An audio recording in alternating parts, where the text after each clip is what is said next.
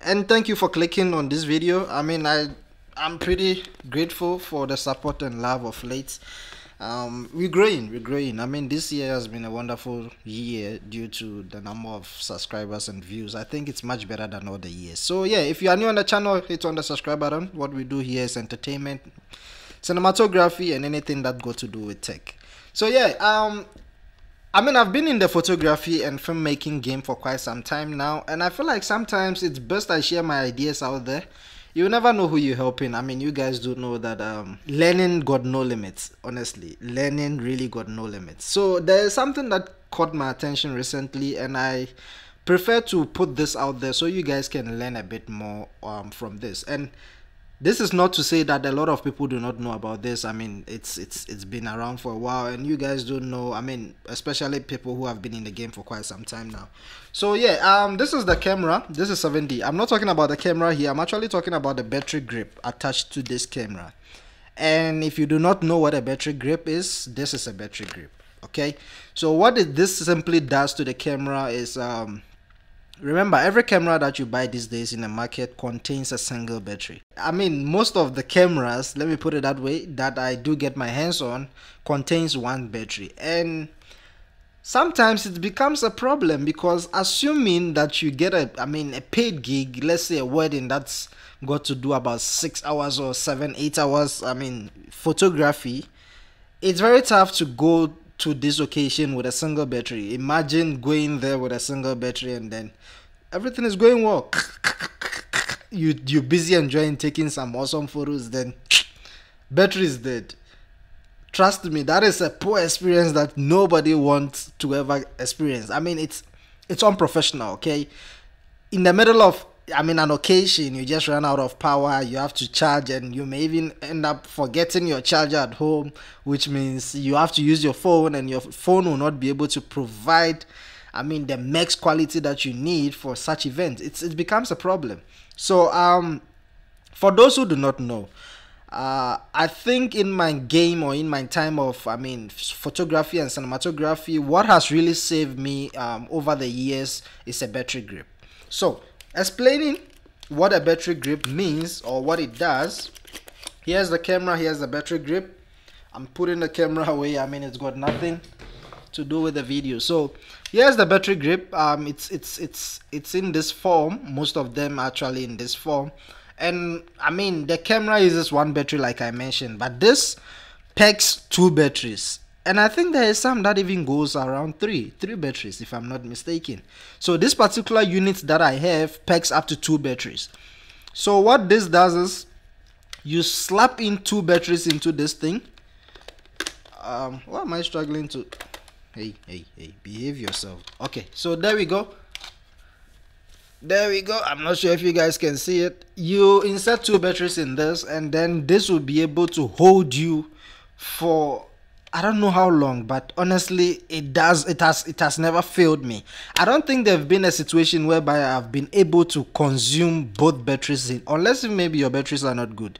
So what happens when I have a special occasions or a heavy upcoming serious gig that I've been paid to handle, something that I'm like, yo, I need to really get this done in a professional way, I make sure my batteries are charged, and also make sure your battery got a good health. Okay, it doesn't mean because you have a battery grip, if your batteries are not even powerful or are not strong enough, it should be able to take you the whole day. That's false. So with this, I just slap in 2 batteries, power it to the camera, connect it to the camera, and then I'm good to go. And trust me, I don't even know how many photos I can shoot without this going off. And I don't only go with this. Okay, whilst I have 2 batteries in this thing, I still got some additional batteries aside, about 2 extra ones as well, which really takes me, it will make sense. Or I know people will be like, okay Vim, but what if I have 3 batteries and I don't have the battery grip? Well, that is also fine, but here comes the nice part. Okay, sometimes on a wedding, when you are busy filming, let's say you're shooting a video, you hardly have the time to come remove batteries, and along the line when your power is dead, now you'll be busy on screen things. And now I've actually experienced this before.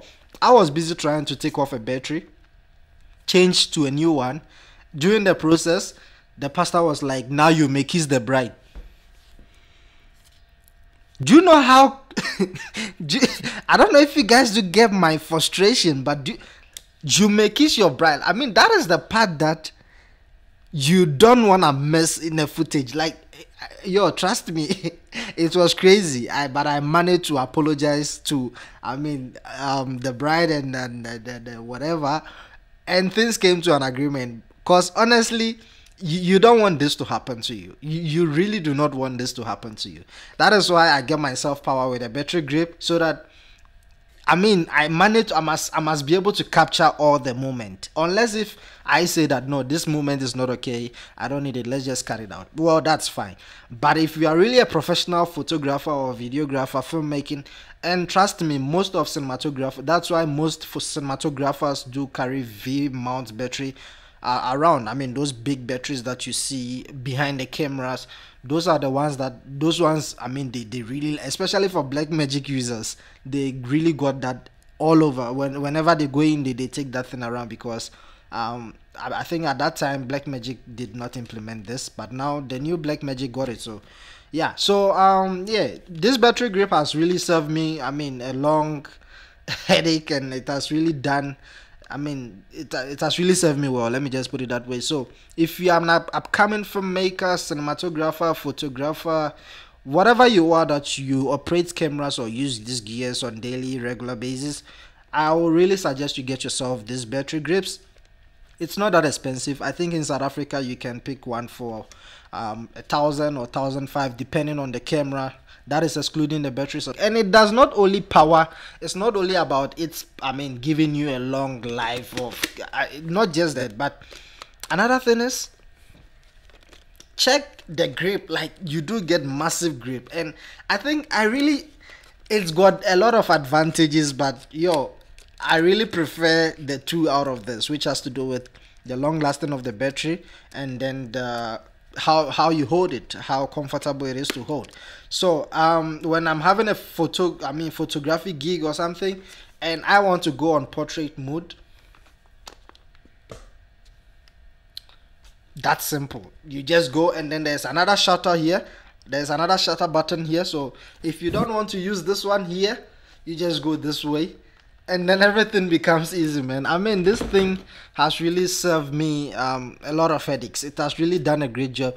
I feel empty when I don't have a battery grip on a camera, and every camera that I buy, I make sure that I get myself one on it. Even my EOS R got one on it. The 7D, unfortunately, when I bought it, it's had one already.